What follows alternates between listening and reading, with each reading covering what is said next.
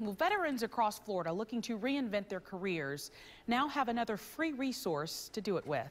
Hillsborough Community College is offering courses on how to start their own business. Reporter Clifton French shows us one veteran helping lead the way. I had no interest in being an entrepreneur when I retired from the Army. It's only been a year and a half since Valerie Ellis retired from the Army, a first sergeant in intelligence, now the CEO of her own business, a staffing agency called Veterans to Corporate. I help companies hire veterans. Veterans come with a very unique skill set of being disciplined, being able to work under pressure. She went through Hillsborough Community College's entrepreneurship program and quickly got her business running.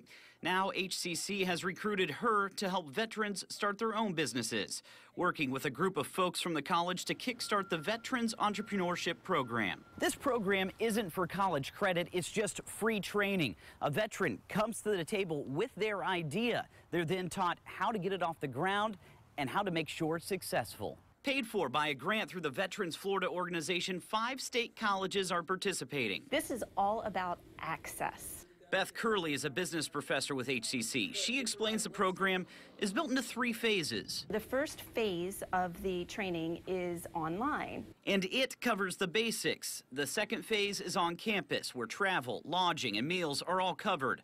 The final phase is ongoing mentorship and follow-up support. Therefore, we're helping support the entrepreneur after the training so that a business can be viable and very, very productive. While making sure veterans have the jobs they want. For the Now Tampa Bay, I'm Clifton French.